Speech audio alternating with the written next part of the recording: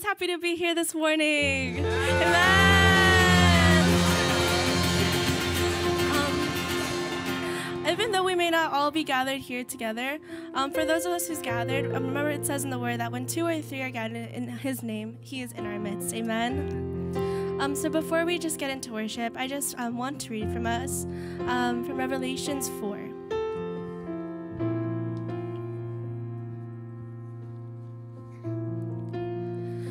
And around the throne were 24 thrones, and on the thrones I saw 24 elders sitting, clothed in white robes, and they had crowns of gold on their heads. And from the throne proceeded lightnings, thunderings, and voices. 7 lamps of fire were burning before the throne, which are the 7 spirits of God. Before the throne there was a sea of glass like crystal, and in the midst of the throne and around the throne were 4 living creatures, full of eyes in front and in back. The first living creature was like a lion, the second living creature like a calf. The third living creature had a face like a man, and the fourth living creature was like a flying eagle. The 4 living creatures, each having 6 wings, were full of eyes around and within, and they do not rest day or night, saying, Holy, holy, holy, Lord God Almighty, who was and is to come. Whenever the living creatures give glory and honor and thanks to Him who sits on the throne, who lives forever and ever.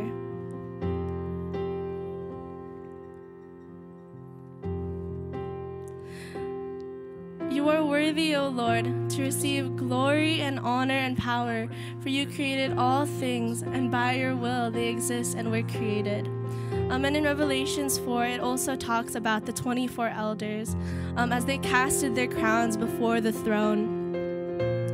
And this morning, I know that we read and we declare from Revelations 4 many times, but it is still our prayer that God, that we would desire to see you each and every single day, this morning and every morning, that we would see you as holy, God, that you would show us further and more of who you are, God, and that we, just like the 24 elders and the saints in the throne room, Lord, would really just abandon ourselves and our crowns, Father, before you and at your feet, God, that we desire to say that you are worthy of it all, God. You are so worthy, God. You are so desiring, so deserving, God, of our love, Lord, of all the glory, the honor, and the power that we can give to you today, Lord. And so from this morning, God, we just want to sing from this place in our hearts, Lord, where we will just surrender everything before you, God, that we will be so willing, God, just so that we can see you, Father, just so that we can move your heart, God. In Jesus' name, Lord, we pray.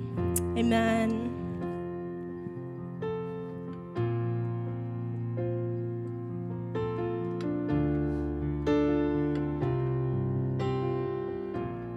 Sing, Father, we have come.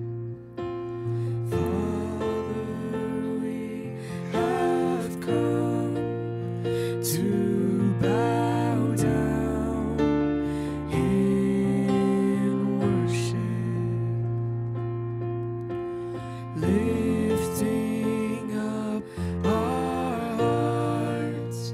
We bow down in praise. Father, we have come to bow down in worship, lifting up our hearts. We bow down in praise. Let's sing it one more time, Father. Father, we have come to bow down in worship, lifting up our hearts.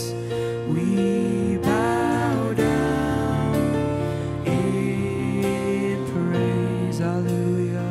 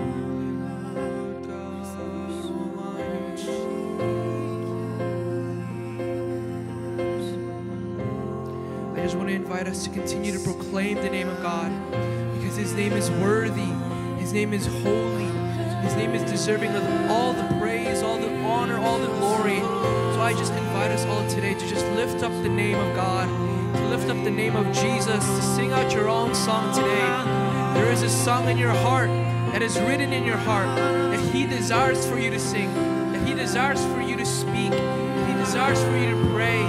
Just lift up your song today, lift up your scripture today, whatever it may be, just lift it up to Him, because He is worthy, He is holy, He is worthy of it all.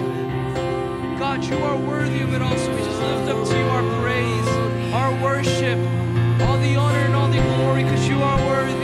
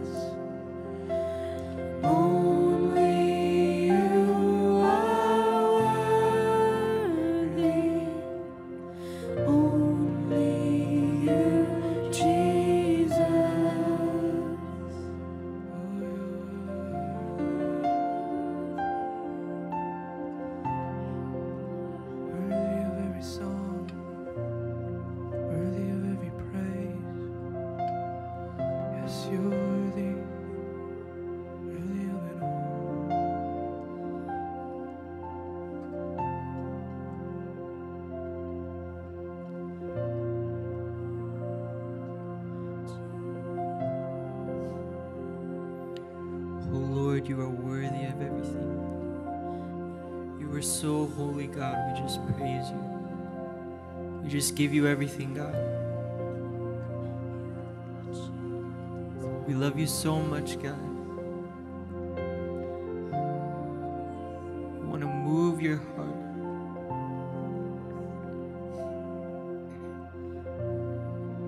Because, God, we have found no one like you. No one has loved us as much as you do, God. No one has cared for us as much as you have, God. So we feel this tendency, God. We feel this pulling to just move your heart, to just give you all our praise, to give you all our love, to give you all our affection.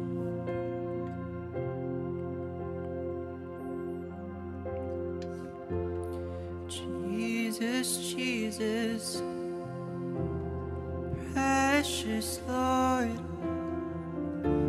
and on the earth, Lord, heavens above, that I have found more beautiful. You are my treasure, my great reward. Jesus, Jesus,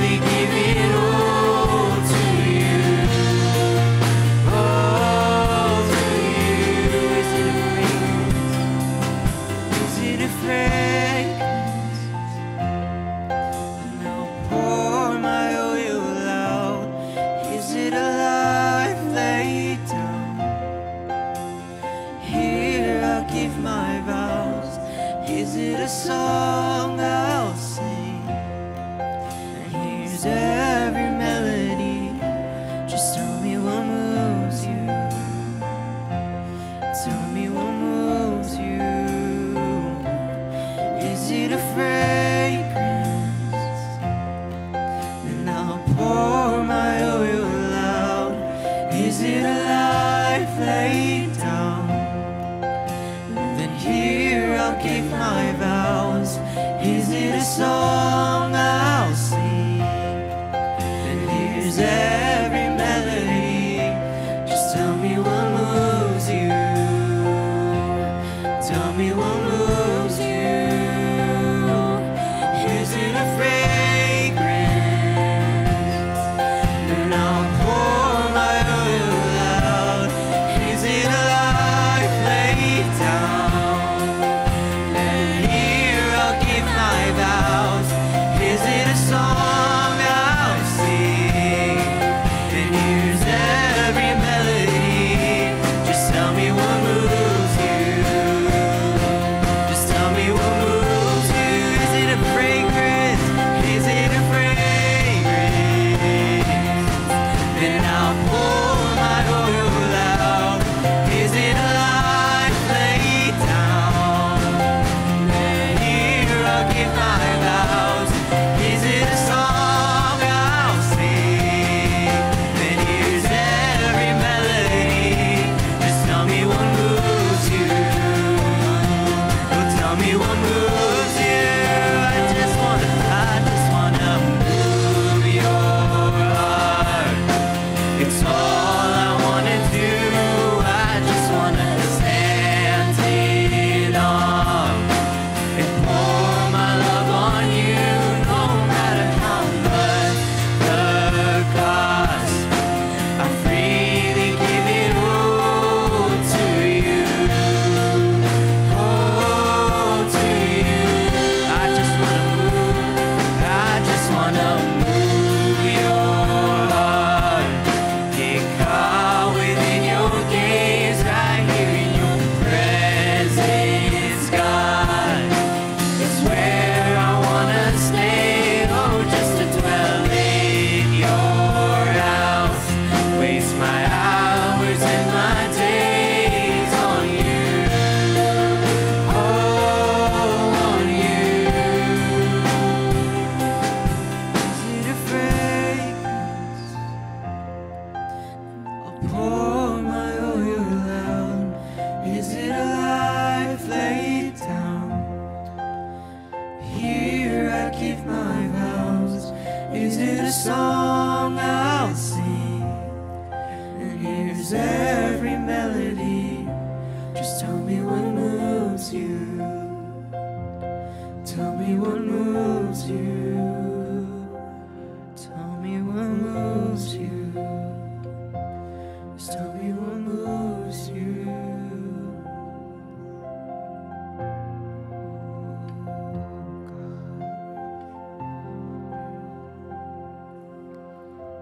God, we're willing to give up anything. We're willing to give up our most precious things, our lives, our money, all of our materialistic and all of our spiritual and all of our body, God. We just give it to you for your will, God. God, we come to you today. We just come to you in forgiveness. We give you all of our weak and broken vows, all of our broken promises, all of our brokenness, God. We give it to you, God, because we want to chase after you, because we want to move your heart, God. We give you everything.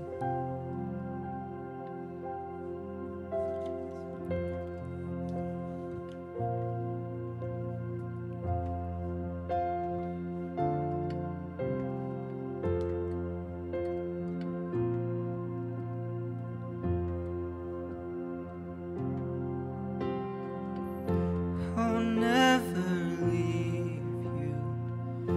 I'll never turn my heart away. You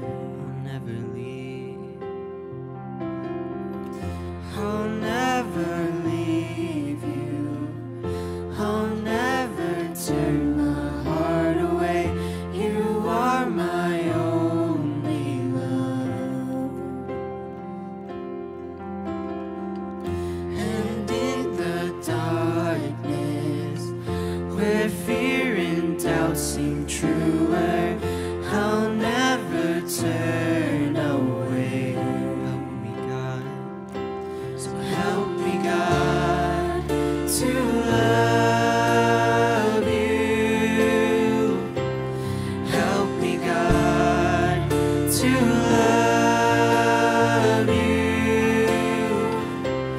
Take these weak and broken vows and make me yours.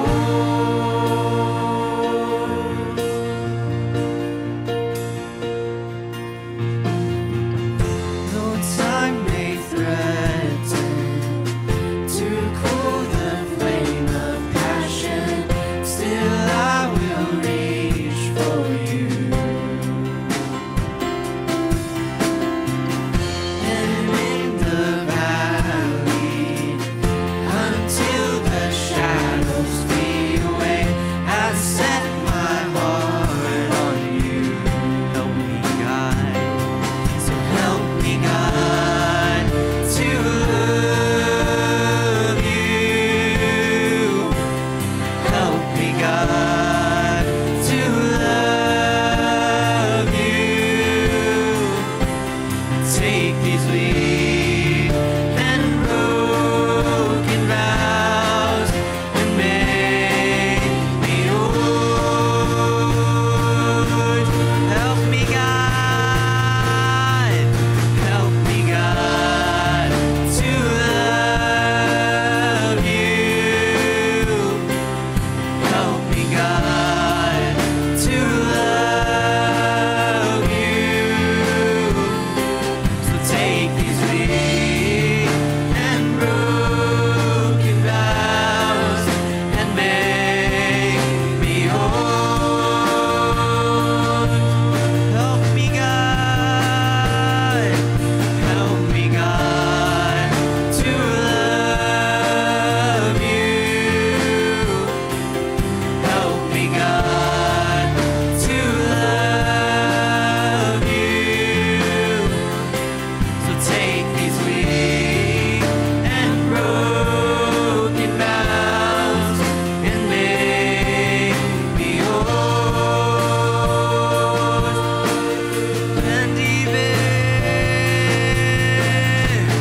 And even when my heart condemns me, your love is greater than my weakness. My confidence is in your mercy. You are the one able to keep me here. And even when my heart condemns me, your love is greater than my weakness. My confidence is in your mercy. You are the one able to keep me here. Help me, God, to love you. Help me, God, to love you.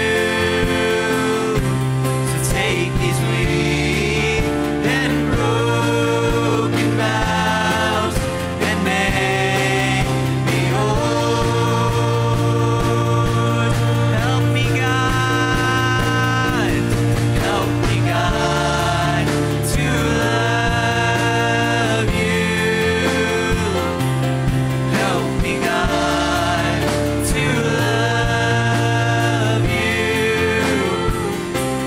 Take these weak and broken vows and make me yours. Help me, God. So help me, God, to love you. Help me, God, to love you.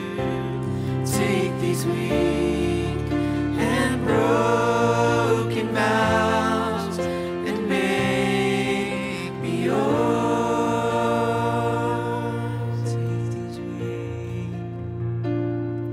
Take these weak and broken vows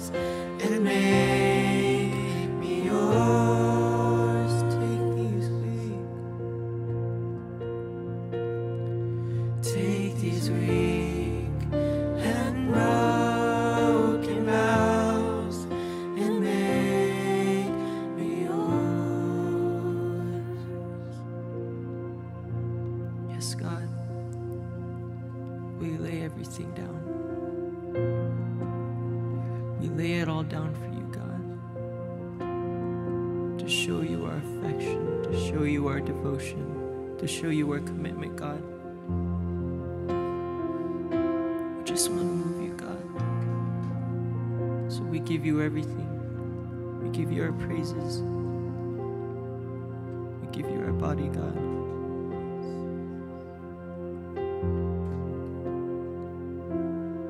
In Jesus' name I pray. Amen. The title of my exhortation, for some reason I have a title today. It's called Giving Generously.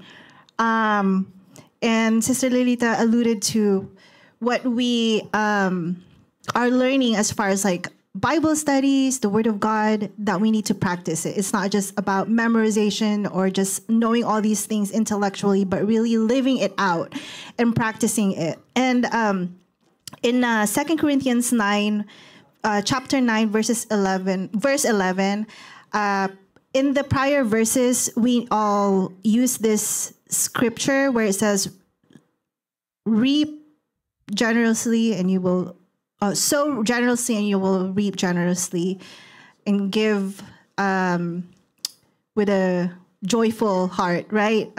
In summary, cheerful heart. But in verse 11, here it's what it says. In AMPC, it says, thus you will be enriched in all things and in every way so that you can be generous. I'm going to say that again. And you will be enriched in all things and in every way so that you can be generous. And your generosity, as it is administered by us, Paul talking here, will bring forth thanksgiving to God. You will be enriched in all things and in every way so that you can be generous. It's not a past tense, but it's looking forward. In the TPT version, it says, you will be abundantly. You will be. So I'm emphasizing here the tense. You will be abundantly enriched in every way as you give generously on every occasion. It doesn't say only on your mission trip or when you're giving at church, but on every occasion, as what Sister Lilita already gave us examples. For when we take your gifts to those in need, it causes many to give thanks. So that's why I said her example is like a prelude to this offering, because, you know, with her example with giving that tip to the driver, it cost him. He may have not said, thank you, God, like in front of Sister Lilita, but I'm sure he had a heart full of thanksgiving because of what she did. And so you will be abundantly enriched in every way as you give generously on every occasion. For when we take your gifts to those in need, it causes many to give thanks to God. And so why giving generously? So we all know this. I have 3 points. We give because it is our response to the love of God for us, because he gave us his life generously. Amen. We all know that. We give because it is our response to our love for God.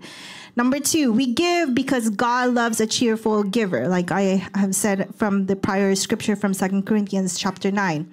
And then we give because we know that when we give or sow generously, we reap generously, right?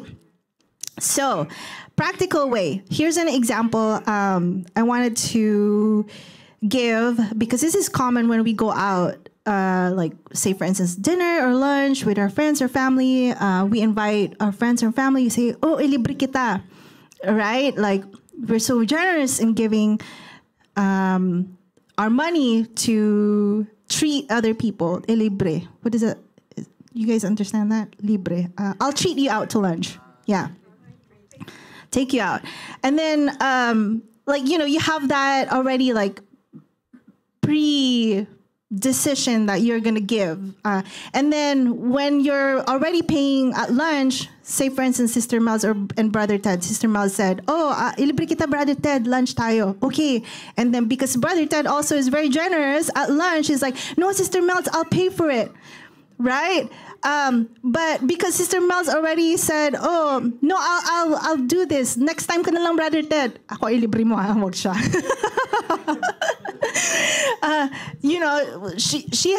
She already said it, so I'll take your word for it. You pay for it. But even if he's generous enough to say, I'll do it, you do it because you already said it.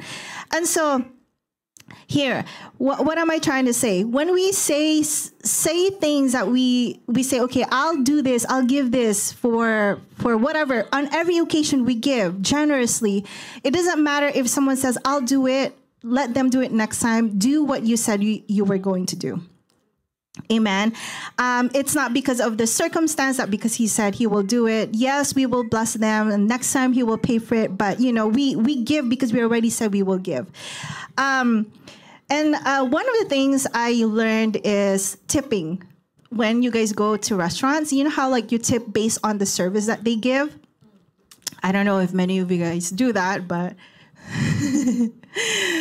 so you don't give because it's not based on their tipping. It is based on you, on your response to how they treated you.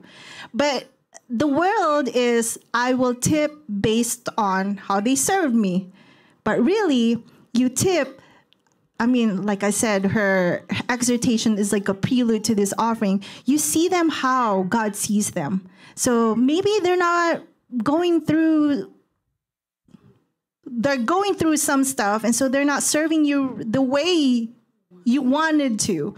And so would you tip them 0 because of that service, or would you tip them based on how God sees them or how you are? Actually, it's really about you. It's not about the other person. Whatever you do to other people is not because of who they are, but of who you are. Who are you in Christ? So like I said, her offering is the prelude to, her exhortation is a prelude to this offering. So we don't give based on what others did or did not do. We don't give based on what you have, your bank account, because what that scripture said, you will be enriched so that you will give abundantly. So it doesn't matter how much you have on your paycheck or your bank account, you give because you are generous. You are generous because God said you are generous. He will enrich you with everything that you will need. We give because of who you are, and that is, you are a generous giver. Because first and foremost, God gave his life. Jesus gave his life generously for us so that we may become generous giver. We may not be giving our lives because takes a lot of it's life, blood, right? But, in our efforts, our time, our money, that's how we give. Amen. And so, Father, we thank you for today. We thank you for the offering that we're about to receive. Bless it, multiply it, and multiply 1,000 times more than what you have promised, God. And so we just thank you for everyone that is giving, and those who cannot give. Father, we pray that you would supply them, enrich them in all ways, in every occasion, that they will give abundantly, Lord Jesus. In Jesus' name, amen. Seeing God as He is. Seeing God as He is, this is the greatest need of each Christian today. Realigning our thoughts about God with those divine characteristics revealed in the Scripture is our greatest challenge. What kind of mental picture do we have of God? The danger we all face in our thoughts about God is that we tend to recreate God in our own image of Him, rather than seeing God as He has revealed Himself in Scripture. Too often, our thoughts about God are adjusted to our own desires, rather than adjusting our thinking to see God as He is. When we adjust our concept of God to conform to our own thinking, we end up with a distorted, inaccurate view of God. We may end up believing in the kind of God that we wish to believe in, while disliking and rejecting the God we refuse to know and understand. we may end up creating God into whatever we want him to be. When the children of Israel made a molten calf in the wilderness, it wasn't that they were completely rejecting God, but they wanted to recreate him in their own image of him. Notice what Moses wrote in Exodus 32, verse 1 to 6. Now when the people saw that Moses delayed coming down from the mountain, the people gathered together to Aaron and said to him, "Come, make us gods that shall go before us. For as for this Moses, the man who brought us out of the land of Egypt, we do not know what has become of him." And Aaron said to them, "Break off the golden earring which are in the ears of your wives, your son, and your daughter, and bring them to me." So all the people broke off the golden earrings which were in their ears and brought them to Aaron. And he received the gold from their hands, and he fashioned it with an engraving tools and made a golden calf. Then they said, "This is your God, O Israel, that brought you out of the land of Egypt." So when Aaron saw it, he built an altar before it, and Aaron made a proclamation and said, "Tomorrow is the feast to the Lord." Then they rose early on the next day, offered burnt offering, and brought peace offering, and the people sat down to eat and drink and rose up to play. When the molten calf was made, they said, "This is your God, O Israel, that brought you out of the land of Egypt." It was not a complete rejection. They attempted to create God in their own thinking of him. If we spend our lives trying to fit God into the pattern we think we ought to follow, then we have done the same thing the Israelites did in the wilderness when they shaped their God into a molten calf. An inadequate view of God is the root of many sins. Wrong thought about God in the Garden of Eden led to the fall of man. The only hope of transforming our lives and our world is through coming to know God as he is revealed in the scripture. The truly great men and women throughout history are those that devoted themselves to study of God's character. Seeing God as he is has to do with knowing God's way and his character. How else can you know any person? Knowing a person goes beyond knowing what they look like. It involves knowing their characters and their ways. In Exodus 12:33, verse 12 to 17, Moses said to the Lord, "You have been telling me, lead this people, but you have not let me know whom you will send with me. You have said, I know you by name, and you have found favor with me. If you are pleased with me, teach me your ways so I may know you and continue to find favor with you. Remember that this nation is your people." The Lord replied, "My presence will go with you, and I will give you rest." Then Moses said to him, "If your presence does not go with us, do not send us up from here. How will anyone know that you are pleased with me and with your people unless you go with us? What else will distinguish me and your people from all the other people on the face of the world?" And the Lord said to Moses, "I will do the very thing you have asked, because I am pleased with you, and I know you by name." Amen. We see here Moses longed to see God, and God answered Moses' prayer. God descended in a cloud and passed in front of Moses, and God stressed his character trait. We see that in Exodus 34, verse 5 to 8. Then the Lord came down in the cloud and stood there with him and proclaimed his name, the Lord.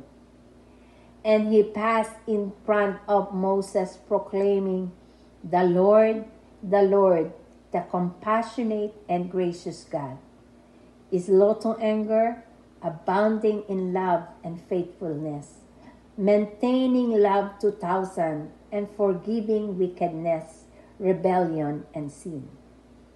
Yet he does not leave the guilty unpunished.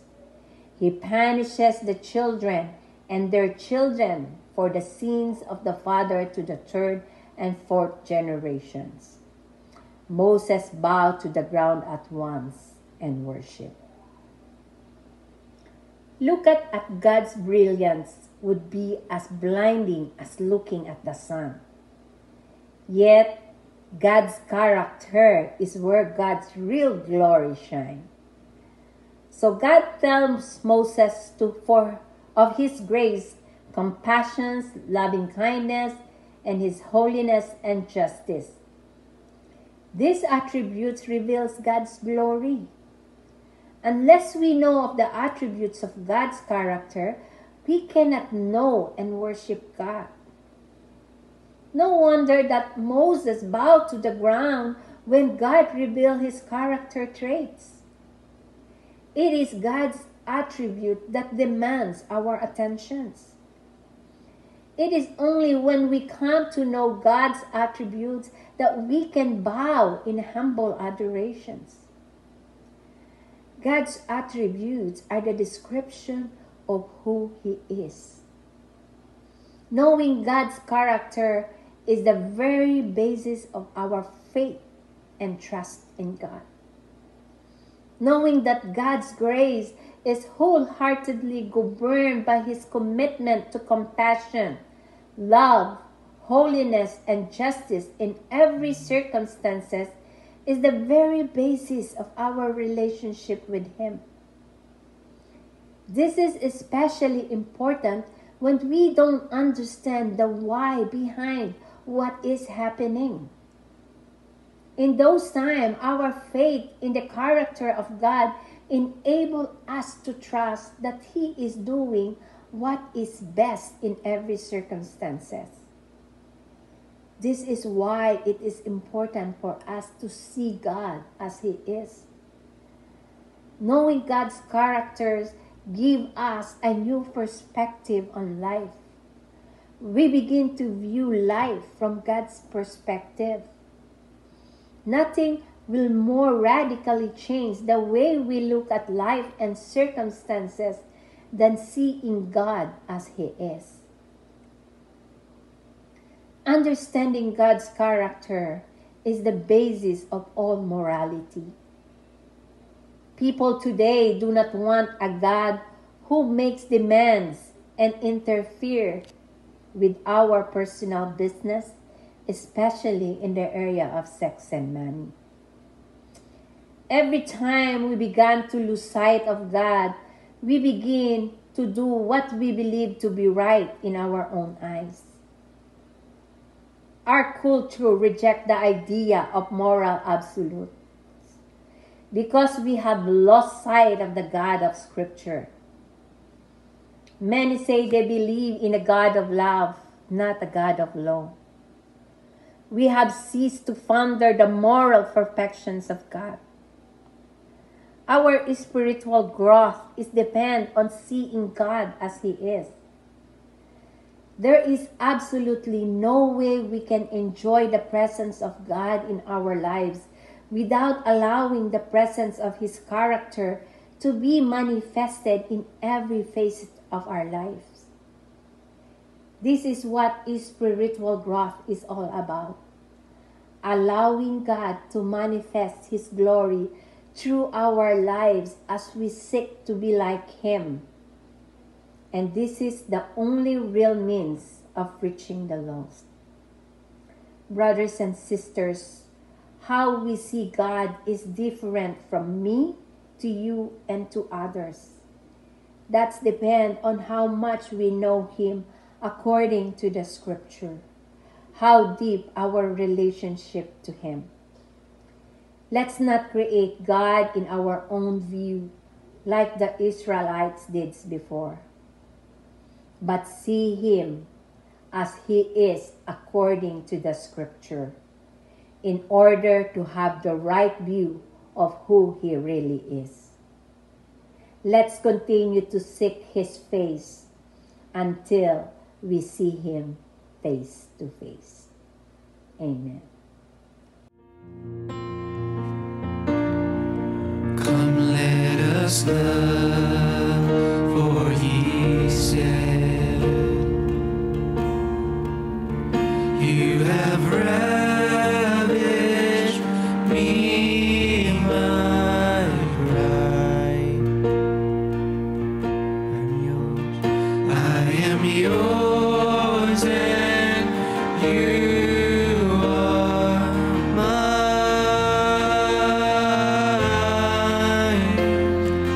This is my prayer, it's my solemn vow, with all that I am and all that I have, I will love you. I will love you. With all that my heart, my soul and my mind, I pour out an offering of worship and cry, I will love you. Oh, I will love you.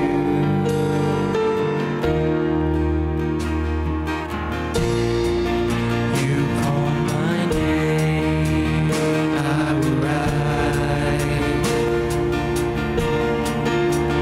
For you're jealous for my heart.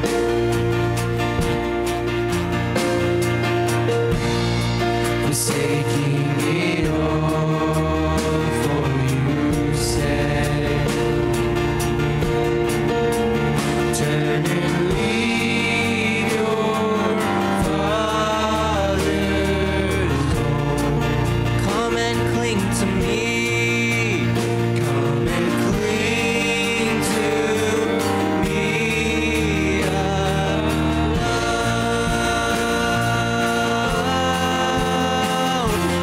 This is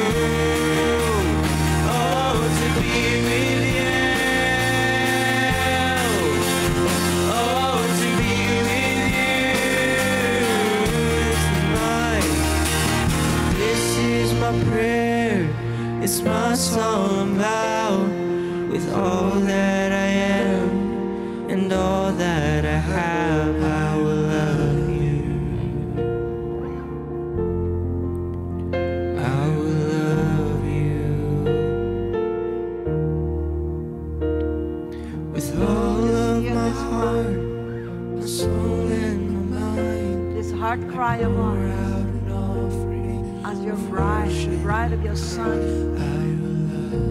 whom you're getting ready to return. May this prayer, may this pledge become so real to us individually and corporately.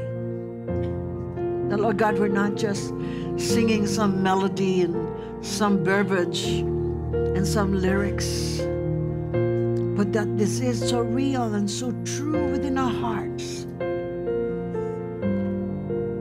And that our pledge and our promise, I will love you, is burning within every part of our being. That we will never ever be the same again without understanding this pledge and this promise that I will love you regardless of circumstance, regardless of difficulties, regardless of challenges. Lord God, your love overwhelms all of this. And so we pray again today, I will love you. All that I am, all that I have, I will love you. May you be honored tonight or today, Father. May you be blessed. May you be worshiped from the lips of all that led us in worship, from the lips of our own congregation, from the lips of a heart that willingly and lovingly loves you truly, honestly. That we're not about just having a conversation or just a sounding nice prayer, but we're all about the truth that is in our heart. That we do love you because you have loved us with such an everlasting love, that you have shown us more than we could ever comprehend, neither understand. That your love is so real, your love is so true. Your love is so perfect that fear can no longer touch our lives. We thank you, Lord, for what you will do today in the midst of us. We thank you for what you have done. And we thank you for all that you're doing in the midst of us. May you be glorified. May you deserve all our praise. Lord, we just adore you today. There's really not enough words in the language that we know that can ever express how much we love you. In Jesus' name we pray. Amen. Amen. Thank you, guys. That was wonderful. Amen. Hello. How are you? I haven't seen you forever.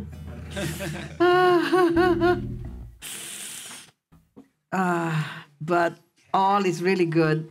God is really good. And you know, I was listening to some of to many of the testimonies, and wow, to God be the glory. But so today, what I'd like to share would really be just for us to have an understanding of what this is all about. You know, after a conference, after a mission trip, what is it all about? And we talked about a little bit of about that in one of the posts. I think I don't remember anymore when. It's been so long ago. By the way, my trip to London and to Vienna was really powerful, really good, wonderful. But I really believe, because, you know, people were saying, how can you do that? Well, I can't. I mean, on my own, I really can't do that. I really can't do a back-to-back trip like that, or nonstop. But by the grace of God, we can do all things. Nothing is impossible with God. Okay. And for me, just to, I'm not Superman, I'm not Superwoman. I'm just a person who understands how to move with God.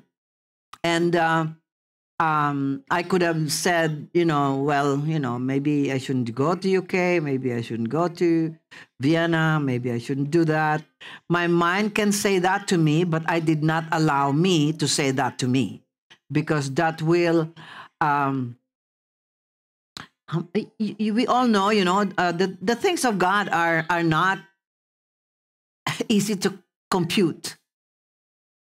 The ways of God are not easy to really comprehend with our naturality. It can only be discerned by the Spirit of God. And I didn't understand, how I'm going to be able to maneuver that. But towards the end, well, I think it was just yesterday or the other day, I think I was talking to Christine, and I just saw that on that trip, I was just being carried by the Spirit of God, by the presence of God, by the anointing. I was literally just being carried, because there were opportunities to be tired. There were the trip was long, and going to one aircraft to another they're long and they're tiring. But I really saw that a supernatural presence of God was there for me. That's all I can say, because physically it was not very easy to do. We could try, but what I sensed, what I saw was that the anointing from the Philippines carried me to UK and all the way to Vienna. It was not several trips, and it was not several conferences. It was one whole batch. And so the anointing was still there from the obedience that we did, from what we did, what we allowed God to do through us in the Philippines. That substance, that anointing carried me to UK and do all of those proclamations. I'll talk about that another time. And then to Vienna, and to show me why I was there and what for, and so on and so forth. But I think most of all, what I saw there, what I am a witness to, is that it is time for us to really continue to move in the Spirit. That God is going to allow us to do supernatural things if we do not allow our computations, our rationalizations, our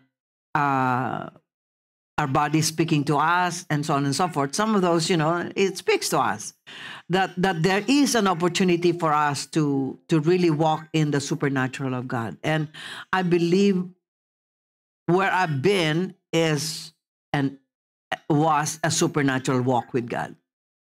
And I cannot explain, but I just know that there was that powerful presence of God everywhere, anywhere that I went.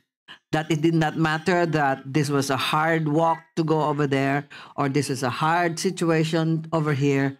That because we were billeted in a hostel in Vienna, that they did not have soap. They did not have all of those toiletries, and thank God I had a soap. But did not bring my shampoo, and so okay, let's just do the shampoo when we go home. Those kind of and people of different races and different culture. And of course, one of the wonderful blessing was that I finally met Howard and Mike, and that was wonderful and beautiful and very interesting. So anyways, but all in all, what I'd like to say for us today is, because you listen to the testimonies of many of you amongst you, those of you who went, those of you who didn't go, I mean, you had testimonies. You have experienced what we have experienced in the Philippines. Maybe not as much tangibility as if you're present, but it was life changing, wasn't it? My life will never be the same. And I'm sure all of us in this little house of God has been changed. Sister Lilita was just, giving me numbers of what we spent, and it doesn't matter. That is nothing compared to the lives that were changed. They were precious. The lives that were touched by God, it was precious. I mean, there's no valuation to that their changed lives and what they will carry going forward. The investment that was vested upon them and upon the people that were part and were in these conferences they were worth it. We just gave our money and our time. Jesus gave his life. Jesus shed his blood for these same people that he allowed us to touch and to be touched. And one of the, I listened to some of, especially the Ilocos, the young people. I mean, they were just so powerful.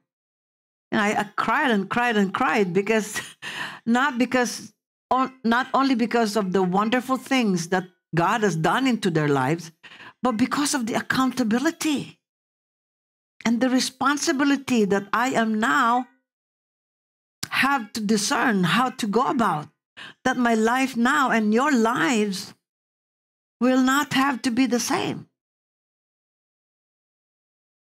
That what I would always say this, your individual lifestyle will affect other people. And there you go. You saw a demonstration of that. I mean, before going, we kind of said this and said that, to be prepared, to really put our trust in God and just all that training and all that exhortation for that one event. I don't know about you, but I felt like I gave my whole life for that one event. And that one event is not just an ordinary event. It was an event that God has set up for us for the next succeeding events. And so the past 2 days, I have been posting on Be Clothed with Power from on High, the life that manifests the fragrance of God. It is. When he said to me during the Kabayan conference, when he said to me, I want to touch people,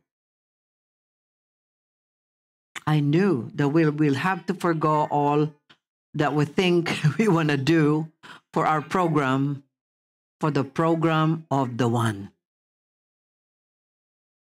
And you will notice it really touched people.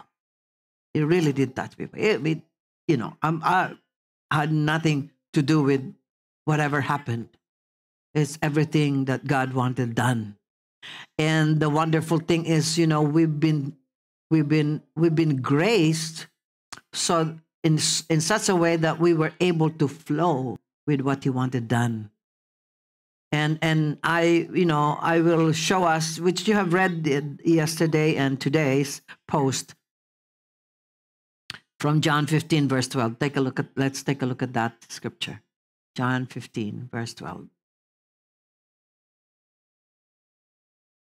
Jesus said, this is my commandment, that you love one another as I have loved you. And this is the same sequel. This is the same, he's reiterating what he said in John 13. What did he say in John 13? He said,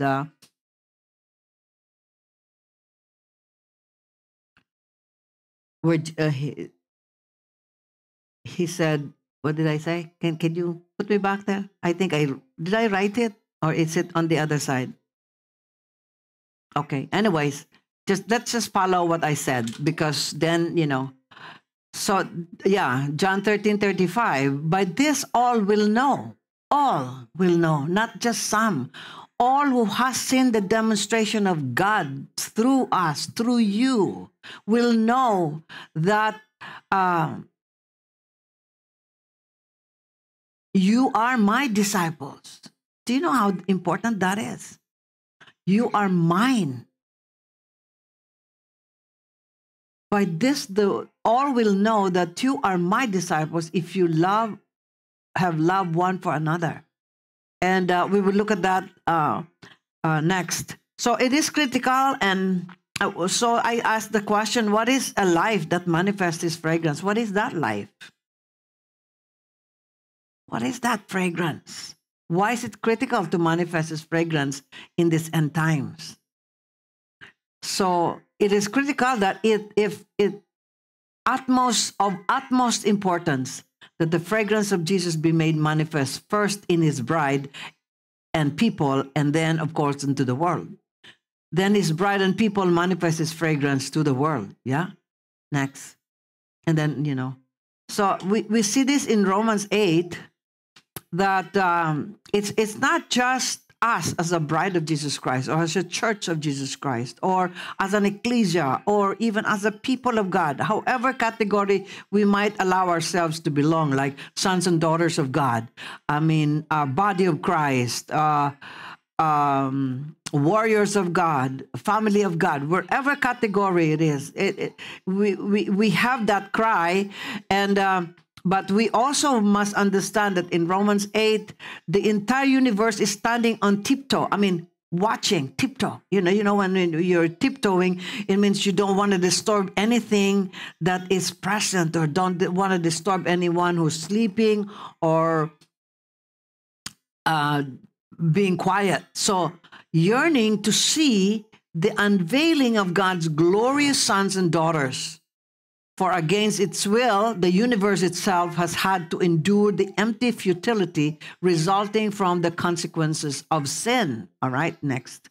But now, with eager expectation, now, even us, with eager expectation, but really we're going to be talking about the creation. But now, with eager expectation, all creation longs for freedom from its slavery to decay, and to experience with us the wonderful freedom coming to God's children. We have such a freedom as children of God, as people of God, as redeemed of God. All right? Which other than that, nobody has that freedom. They're still slaved to the decay. Decay is the result of sin and sinfulness. Okay, and to this day, we are aware of the universal agony and groaning of creation. So creation is groaning. The government, the people, those that are focused on global, globalization, climate change, etc., think that it is the cry, that's the cry of creation. But this is just the cry of creation. Global, what do you call it again? Climate change is really the cry of God's creation. And so we see it here. To this day, we are aware of the universal agony and groaning of creation as if it were in contractions of labor for childbirth. Let's keep going, and then we'll explain that. And it's not just creation. So creation is doing that. But it's not just creation. We who have already experienced the first fruits of the Spirit, also inwardly, we groan as we passionately long to experience our full status as God's sons and daughters, or as bride of Jesus Christ, including our physical bodies in being transformed. For this is the hope of our salvation. The groaning, the crying, we're looking to that to see the ultimate revelation of what it is to be freed from the confines of sin. For this is the hope of our salvation. But hope means that we must trust and wait for what is still unseen. We've seen some. We'll probably see some more. But there's still a lot of unseen that we haven't seen. For why would we need to hope for something we already have? And that's really pertaining to, some people say, well, you're already saved. And some of this super grace teaching tells us that you don't need to do anything, and that's another topic. So because our hope is set on what is yet to be seen, we patiently keep on waiting for its fulfillment. And it takes a bracing up and an understanding of this hope. In Hebrews 11, verse 1, it says, faith is the substance of things hoped for. In other words, our hope is not just a wish, I wish the hope, but our hope is based on the tangibility and the reality of our faith based on what Jesus already done and already what he has promised and what he's continually allowing us to see as a revelation in our lives. Amen. Next, Jeremy. So I say this, so this cry includes for now, most specifically, the manifestation of the fragrance of his presence and his glory. And this is where I'd like to really bring us home to understand where we have been. Yeah, wonderful testimonies. Yeah, and every testimony that has a life-changing opportunity that was spoken makes me hold on and be sobered, because it's easy to express what you have felt at a moment when the anointing is so strong and so powerful. And even way after, be able to narrate that, be able to verbalize that, and be able to really, and many of those cases, those are real and those are true. And I do not doubt that, because, when God touches you, you will experience something that you've never experienced before. But to have an understanding of that and to walk in a sustained faith and a sustained obedience to do that is going to be another thing. You understand? And that's why even, I know they all kind of, Pastor Linda, just cringe for that, because it's not really me.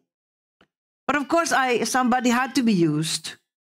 Someone has to yield to God to do whatever he needed to do. And us, being the ones hosting the conference, we had to walk in a way that is really, there was so much discerning to do that. There was so much, it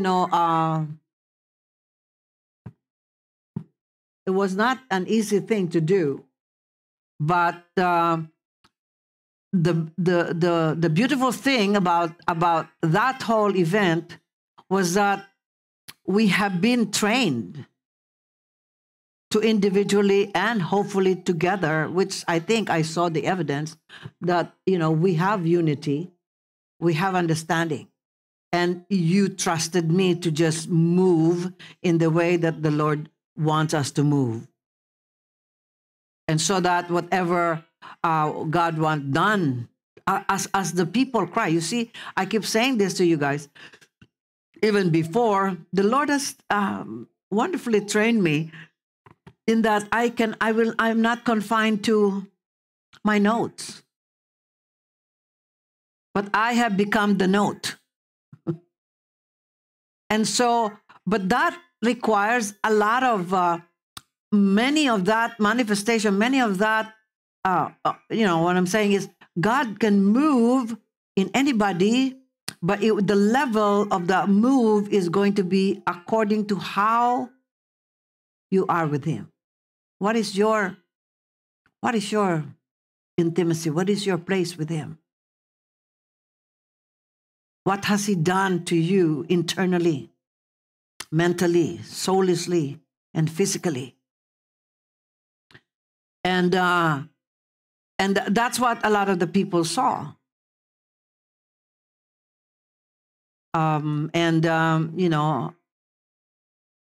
What I'd like for us to see from that vantage point is that God can really do something to change someone's life when we allow him to do it. And that's why we premised the conference with, this is not your regular conference. And I didn't even know that he was going to do what he did. But I just was knowing that we're conscious that we're not just doing this for, or whatever a regular conference would have done. And for our benefit of understanding, I also want us to know that we did invest with our individual lives and corporate life. As a body, as a church, we did invest. And we did allow the love of God to really be released through us. And that means also, we were willing to give of our substance, of our money, of our resources. I will tell you, and we don't have a huge bank account, but we have God to account for us. And I just want that's the other change of paradigm that I wanted us to understand that has come upon us. That we were not held back by the littleness of our resources. We held on to the hugeness and the vastness of God's resources towards us. Because as Lilita was giving me this number, and I thought, where did we get that? How did that happen? God happened to us. And so I just want us to take a look at that, because that's when the fragrance here. This cry includes for now, more specifically, a manifestation of the fragrance of his presence and his glory. What is that? We allowed God to release through us his fragrance. A smell, a scent, a presence that did touch people. It touched me tremendously. Amen. So I was just saying I'm going to be doing this. So the next post. So the command to love is putting God's glory on display. So a life that manifests the fragrance of God is a life that manifests the love of God. You look at Emil. Emil was kind of not very happy, He was feeling the pain. But he kind of just endured it and trusted God that he would see it through. So we went and did what God commanded us to do, and that is so powerful. Because it's not easy to obey, especially if you have to put money. It's not easy to obey, especially if you have to put your own time and your own effort. It wasn't easy. Most of you had to undergo the jet lag.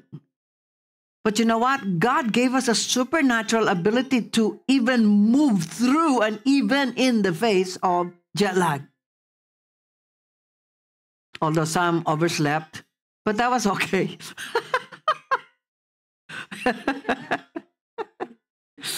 But there was the supernatural. What I'd like to draw our attention into is there is a supernatural manifestation of God there, even physically. Before you came, we even did a 12-hour prayer. And for me, that was, okay, God, this is, fueled by grace, fueled by anointing. And people were touched that, you guys can do 12-hour prayer. Why not? Why not? But that's part of who we are as a people. That's part of how we have displayed and demonstrated the love of God. The love of God is never just a conversation or just a word of mouth. It is an active acting upon that love that brings us the supernaturality of God. Actually, this message is a takeoff from the teaching of Mike. But let me just share with you what he said. Now let's go first to He said because everything that's in his teaching is exactly what I knew was what God was doing for our purpose to understand what was that display of God's glory, because he displayed his glory. He displayed his glory. He did not just have his presence, but he had his glory. And those two things are two different things, although we interchange presence and glory. But the presence is, the promise of God to be with you. But the glory is when he wants to invade you and bring himself and everything that he is in the midst of us. So he's glorified. Amen. And so this is what he said. Bring me first to John. We saw John 15, and then John 13:35, and then John 17:23. Yeah. So we saw this. No, just the verse. John 15. Because I want you to see it from another perspective. I want you to see it from what God has done. All right? So this is my commandment, that you love one another as I have loved you. So I kept saying that to us, that this is not really a new commandment. But the expression of this commandment is new. In that, the reference point of our love for others is the reference from which we were loved. How much have you experienced the love of God? Is how much you will give out that love, or act that love and be activated in that love. How much have you experienced the love of God? It's how much you will give it. Because you can only give that which is in you. And not only that, you can only give that kind of love that is real to you, that is evidenced in you. Amen? It's not just something that just you thought. It's not just something that everybody had to say. But it is a love that you understand that will break through and will change lives. That's what he's saying. Next. John 13:35. By this, we said this earlier, all will know. It will affect people. It will affect situation. It will affect finances. It will affect nation. It will affect the world. And it will affect the way God is going to be able to release his manifestation of himself on the earth. If you have love for one another. That is so powerful. And it begins here. In this body. Begins here. Begins with you. Begins with me. How much do I love Ted? How much do I love Rendu? How much do I love you? Is how much I take care of myself to be obedient to God, to walk in that, that calling. Because what I do here affects you, and what we do together affects them. And what them would do together with us will affect the nation and the world. Who knows what God was able to do in the atmosphere of the Philippines, in the atmosphere in Palawan. And that's the far-reaching thought that I'd like for you to comprehend. It's not just, that's why I wanted us to be sober, even when we did see a lot of wonderful things. We did see a lot of beautiful things. We did spend a lot of money and time and effort and friendship and all that. But what I'd like for us to understand is that, this is very sobering, because there is accountability for this. And because God would have, we don't know the far-reaching effect of what God has done. But definitely he doesn't do anything that will not have an effect. I mean, we just heard some of those that made those testimonies and those wonderful things that God has done for them. But and those were wonderful, especially because they're testifying of it. But what did that do in a more comprehensive way for the Philippines, for the Filipinos, for the nations, and for the world, and for the plan of God? Amen. And so the other thing there is that the importance of how our lives, it is a lifestyle that was demonstrated on that event. Your lifestyle, how you lived. It was not just because Gio looks cute and was really in the drums beating with God, but because it is the glory of the Lord. And I was very careful that when they're falling, that they don't think they're falling is it. No, falling under the power is not it. It's when you get up. How you gonna be? Because I've seen a lot of that falling and a lot of the, and I was careful to exhort them. It's not about the falling. It's about, yeah. And I was careful not to just lay hands on anybody so that they will fall, because I know with whatever I was carrying that if I just pass by them, they will fall. And so, the manifestation of God's presence. The next.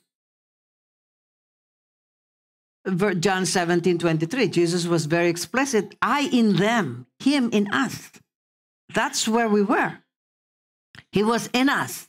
And you and me, there was that symbiotic relationship, that they may be made perfect in one. The unity was gelled by the love that we understand for God and for each other and for the purpose of those that we were sent to do to be with. And that the world may know. Again, the world needs to know. And we are so privileged to allow the world to know. Maybe through the same people around us. But you listen to the testimony of the brother of Abigail. I mean, when I was talking to him, it was really just, yeah. And he is a sample of the world. And they know that you have sent me, that we were sent to the Philippines, that we were apostolically sent over there and have loved them as you have loved me. We've loved the people as we have been loved by God, as we have been loved by Jesus. And this is really a very deep expression of what Jesus is saying, but sufficient for us today just to do that. That you and I, we carry the love of God for people we don't even know. We carry the love of God for people we didn't even, we have no idea. But we went anyways because we understood that God is going to do something. Maybe we don't understand it as deeply and as, fully as we should, but we did though. We allowed our hearts to be filled with the love of God and express that. Do you guys understand it? That's why when we had to, when some of the young people in Catanduanes was really, rearing, because we're not knowing what God was doing through them before they even came. And for that desire, and for that wanting, for that hunger. And so for them to be able to be part of what we were doing, we had to invest on them. And we send them money, we send them this, and some of the other people in my class on Tuesday and Friday gave and invested and so on and so forth. And it was wonderful. And look what God was able to do in their lives. They're still right now, non-stop, they're still preaching the gospel. They're still reaching out to other people. They're still being a witness. And so the same thing, hopefully, for the ones in Ilocos, and I just feel like, oh God, thank you. And even while we were in Kabayan, because it was massive. every morning there were these people who needed to have breakfast and they didn't have breakfast. So, okay, go have breakfast. I mean, I can compute it. You're not part of the breakfast. No, but I don't want to go there. I don't want to go there. I really held on. I kind of guarded my heart. Every instant, every moment, I guarded my heart not to go there, because I know whatever we had to do naturally is going to be, will affect the whole event, the whole conference, and what God will do. And so I was careful. This guy need money. Okay, give him money. This guy need food. Give him food. You know, and we were watchful. I mean, I just love Alan's sensitivity too. That, you know, knowing that some of the young people didn't have really that much money, so every time we have an extra food, and we put it together and we deliver it to them. You know, that's love. That's thoughtfulness. And the totality of all that we had to do, and we did, and we watched ourselves in how we did things, contributed to the totality of what God wanted to do, and will still be doing, and is still being done. Do you guys understand what I'm saying?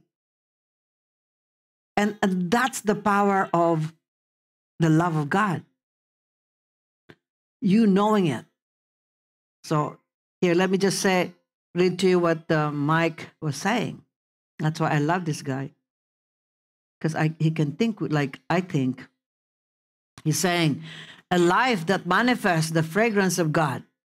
We will look at the verse about being fragrance of God. The nature and purpose of fragrance is to attract.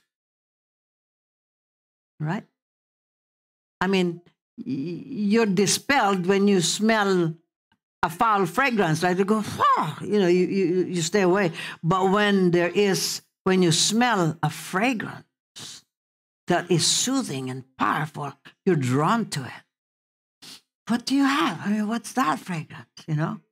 And so he's saying the nature and purpose of fragrance is to attract. It is to wow and woo. Wow is, whoa.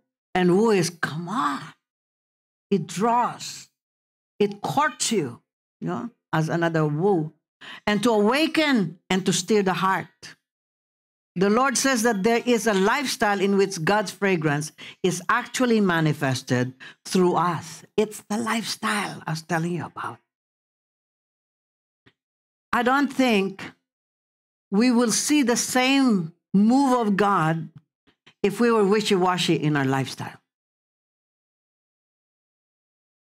That's why I was very careful to remind us, hey, you don't want to bring to the Philippines your yuck. You remember that? Because that's a smell that is foul.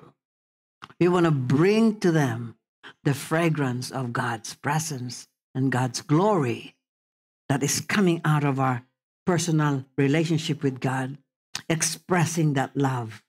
It doesn't mean, you know, big love or this, but the true love that we have carried. And so the Lord says that there is a lifestyle in which God's fragrance is actually manifested through us. It will attract and woo and wow believers, unbelievers, and angels as well. Even the Lord himself is attracted to the lifestyle that says yes to him in this way. You know, we did not have hype. Do you guys understand what I'm saying? It was not just hype. It was real. The presence of God was so tangible. I mean, you could touch him. Right? You could just touch him. And people was just touched by his presence. So he was saying, we are going, and this is what we're going to do. We are going to look at the all too familiar commandment to love, and what I want you to see tonight or today, which is we're going to look at the context of this love. His people to love command, God commands his people to love. It is a command. And yet, one of the things I have realized is that the people of God have yet to encounter the love of God. That most people know the love of God, but they have no reality of that love. Neither have they been encountered by that love enough to change their paradigm, enough to change their emotion, enough to change their priorities and their choices. And there is an encounter of love that changes your whole paradigm. You may not be perfect walking into that yet, but it changes you. Your priorities change. Your choices change. Your mindset changes. And the expression of that love is magnificent and powerful. And so he's saying it is the way that God puts his glory on display to the unbelieving world. And not only that, it is the way that God has chosen to usher us into a supernatural quality in our inner life. The Lord says, as we were, if you will exert yourself in the grace of God to love that dynamic process that is challenging in the flesh, it will, little by little, usher your inner man into a supernatural lifestyle. It's a supernatural lifestyle. So what did he say here? So what is the command to us? What is our battle cry? What is our mission and our vision? That you love God. Take me there, Matthew 22, 37 to 39.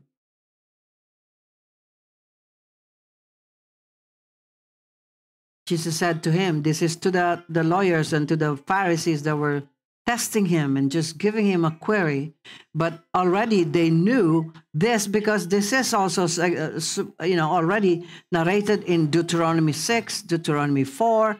I mean, over and over in Leviticus, the love of God was paramount to the Israelites. But for us today, Jesus continued to say to us, you shall love the Lord with all your heart. And I don't want you to just be familiar with that, but I want this commandment of Jesus to really sink into our heart enough to just, revolutionize the way we think and burn our hearts with passion for this love. All right? With all your heart, with all your soul. Is there anything else reserved for anything? All means all. It's a wholehearted giving of ourselves to God. And with all your mind. What? This is the first and great commandment. And the second is like it. You shall love your neighbor as yourself.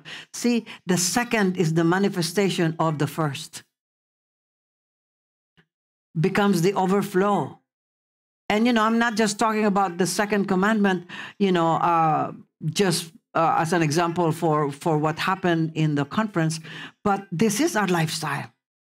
That you love others. And that's why Jesus was very very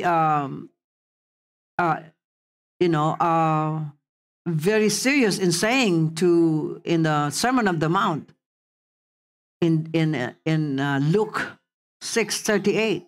No, not Luke 6:38, but wherever that is. He says, love your enemies. Yeah. Matthew 5, right? 6 and 7, all of those chapters are really interrelated. It was just one conversation. It was just one teaching. But I say to you, love your enemies. Bless those who curse you. Hello? That is unthinkable to your natural mind. But to someone who has encountered love and has been invaded by love, this is so doable. He has no struggle. Bless those who curse you. Do good to those who hate you. That's another impossibility insofar as the parameter of the world is concerned. And pray for those who spitefully use you and persecute you. Hello. Let me see verse 45. What does it say in verse 45? That you may be sons of your Father in heaven. Why? Because he's this way. This is how he is. For he makes his sun rise on the evil and on the good and sends rain on the just and on the unjust. In other words, we're we're precious to God because we're saved by the blood of Jesus. But he's also equally precious to the unsaved because Jesus also died for them. They just don't know it. They just haven't had the opportunity to understand what already has been done for them. That they don't have to be a slave to fear, slave to sin and the ways of the world, but they have been set free positionally. But unless you accept that and acknowledge what Jesus done for you, you will not experience the benefit of what is done on the cross. And he's talking about you. You, all of us here in this book, who is benefiting from the fragrance of God into your life, who is being wooed and wowed by your lifestyle. We did see the effects of that in Manila and in Palawan. Can you imagine if all of us in the body of Christ would allow him to really move through us, his way, his timing, his purposes, his money, his resources? That's going to be powerful. That's why Jesus is saying, the world indeed shall know that you are my disciple because you are mine, because you follow me, because you look like me. You rightly represent me according to how I want you to present me and represent me. The world will see this. They will like me through you because you rightly express the fragrance of who I am. That's what brings change. That's what brings transformation. Not the eloquence of our preaching, not the many scriptures that we quote and we preach but the lifestyle that we're able to manifest to the world and display the glory of God is what makes a difference. And in the end times, this is going to be ward off. Against the war of the enemy is going to come against this kind of love because it will be tried. Are we going to just love them because they're lovable? Of course not. You love them that are lovable. But how are we going to be when they are not lovable to us? When they accuse you, when they persecute you, when they misinterpret you, when they twist your words, when they malign you, how are we going to be? But the essence, the power of that love, that's why we must encounter love because love is a person. Love is a person. The fragrance of his love draws people to him. The 12 disciples, Jesus had to say, not even had to convince them. All Jesus had to say, come follow me. And they went. Left everything. Amen. And this is part of, what I'm saying. What is that fragrance? Let me just continue and then we'll end somewhere here.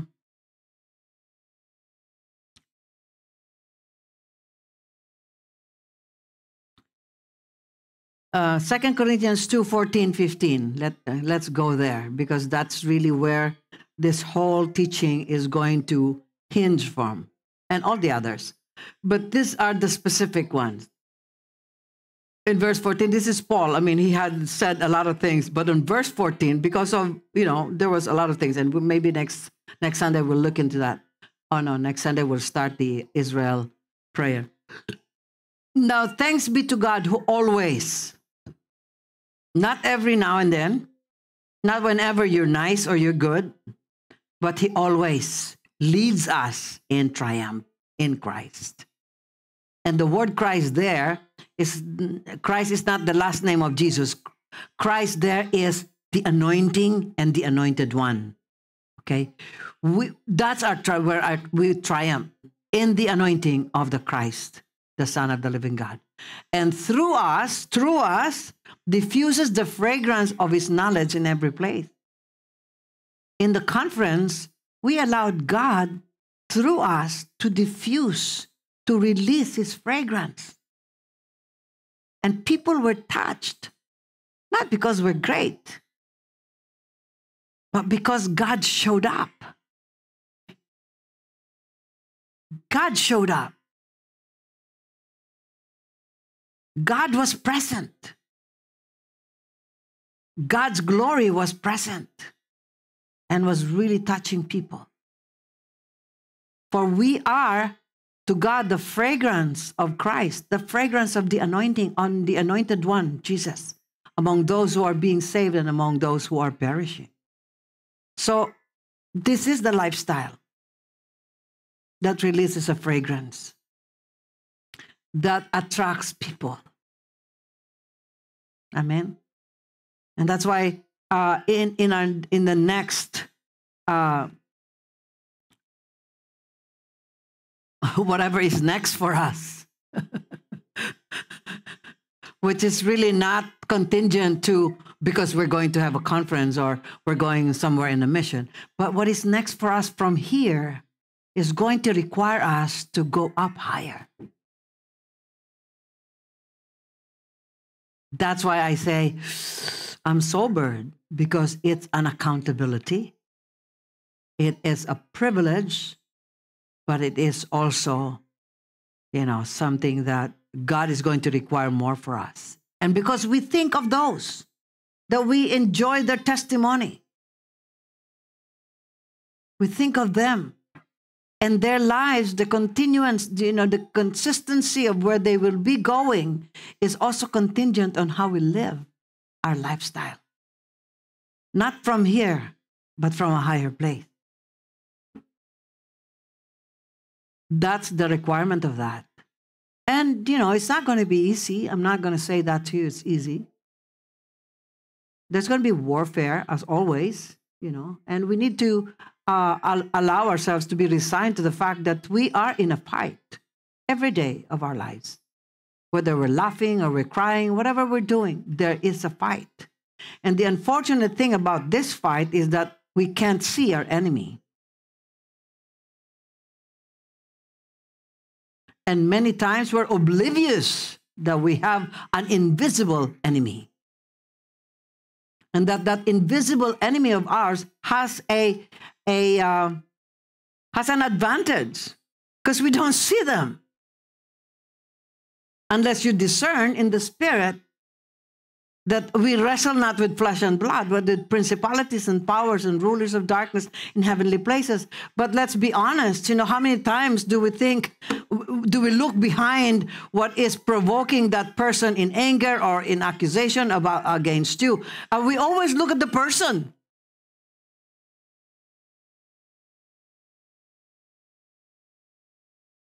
Do you guys understand what I'm saying? Yeah, we always look at the person instead of looking behind, the invisible spirit that provokes that person, that uses whatever in that person's life is that they're able to hold on to and release it and make havoc. Amen. And this is the consciousness that we have. Because, during the conference, it was easy also to look at the natural, look at the, there were a lot of opportunity for us to be distracted by here, by that. But, my prayer was, no, we're not going to go there. It doesn't matter. It doesn't matter what they're doing. What matters is, what are we going to do? Will I waste my anointing to this teeny-weeny conversation here that is annoying? No, I'm not going to go there. I'm going to center myself into the presence of a holy God. Because what he wants to do and what he wants done and how he wants to touch lives is going to be more important than all of these Yankee things that's going on in the situation, in our circumstance, You guys understand what I'm saying? And you have experienced them, right? Music team. A meal with his feet. It was there, available. But the wonderful thing is God sheltered us not to go there. And of course, all that begins with me. Because I'm kind of, heading this thing. It begins with me. I mean, there were a lot of times I couldn't sleep. I couldn't really rest properly. But I'm not going to go there. I'm not going to complain. I'm not going to explain. I'm just going to walk exactly how God wants me to walk.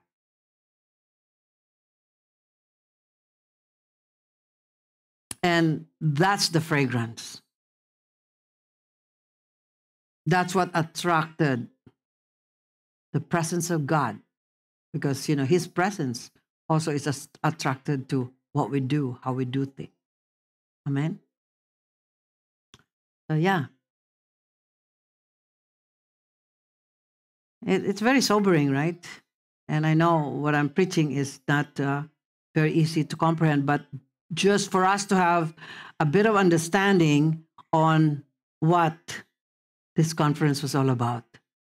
It's about the manifestation of the glory of God and the fragrance of his knowledge being expressed through us. Because we are vessels. We are containers of God. And as we allow ourselves to be filled with his presence. That's why you remember the last month, I think, we were really just teaching on let's walk in the Spirit. What is the role of the Holy Spirit? What is the conviction of the Holy Spirit? Amen. And he was just there, present for all of us. Amen. So come up and let's end here. And I'm just thankful for all of you, those who went and those who stayed. Thank you so much. I just, I'm so, so, so blessed that we stood together. Those of you who stayed behind, you undergirded us with your prayer and your life and your lifestyle. And those of us who went, we also, felt all your presence. Amen. We will continue this maybe after the 21-day fasting and praying. So from here, we change course, but not really changing course, but just flowing in the course that God wants us to be. And even this 21-day fasting and praying is going to be so pivotal in the seasons and in the timings of God for us all. Amen.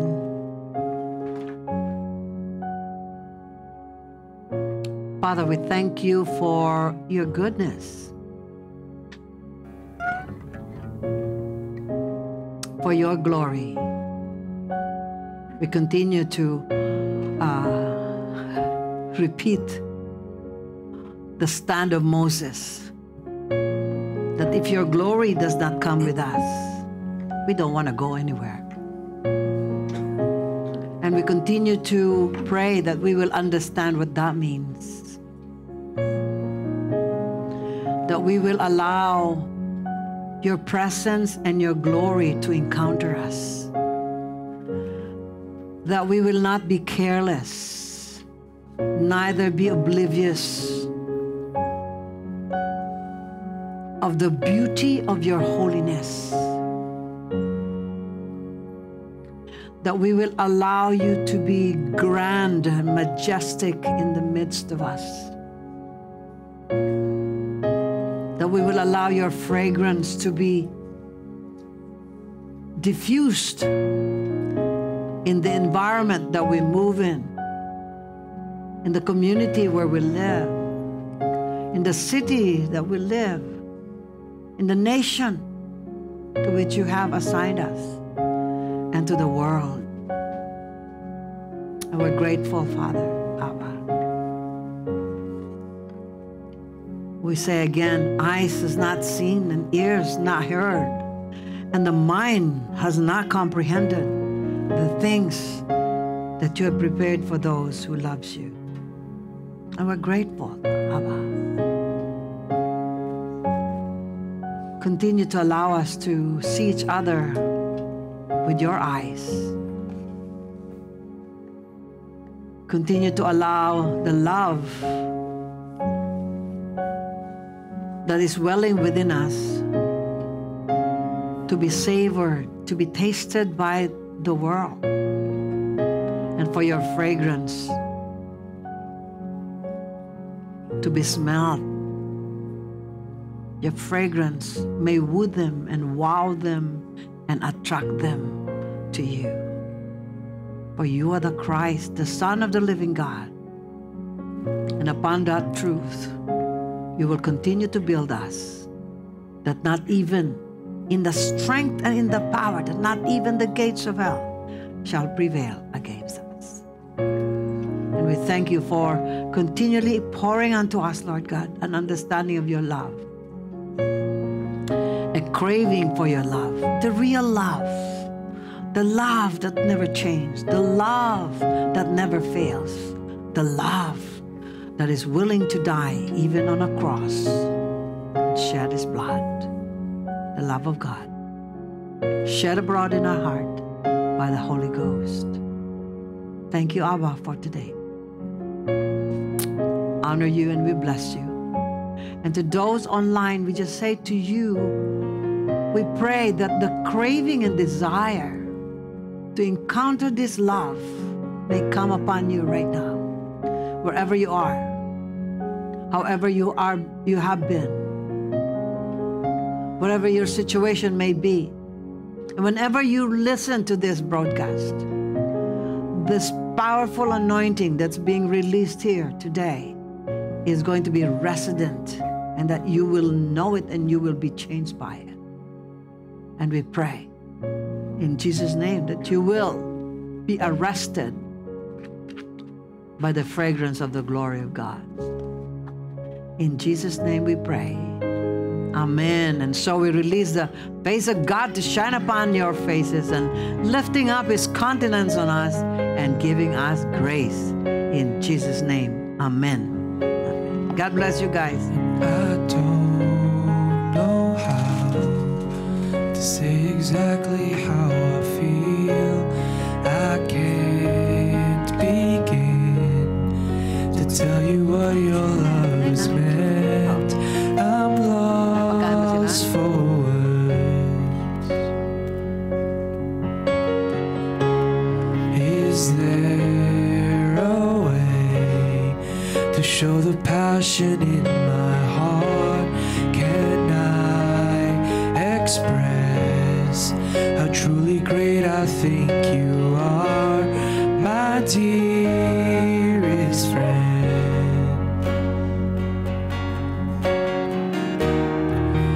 Lord, this is my desire,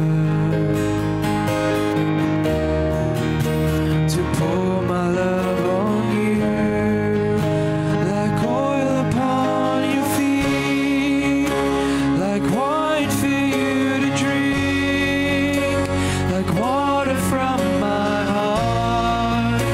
I pour my love on you in praises like perfume. I lavish mine on you till every drop is gone.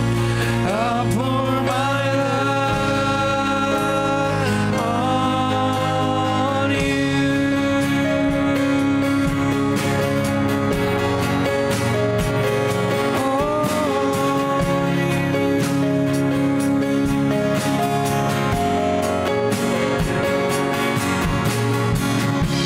And I don't know how to say exactly how I feel. I can't begin to tell you what your love has meant. I'm lost for words. And is there a way to show the passion in my heart? Can I express how truly great I think you are? You're my dearest friend. This is our design. Lord, this is my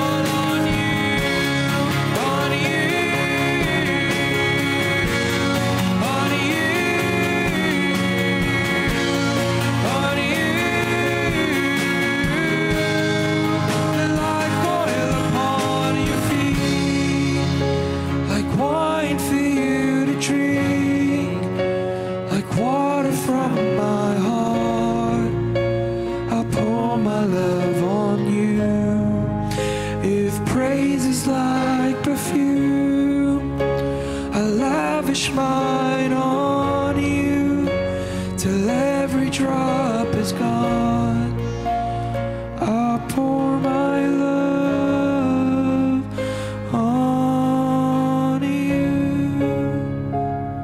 Yes, God, we just want to pour out all our love on you in the same way that you lavished and that you poured out your own love to us.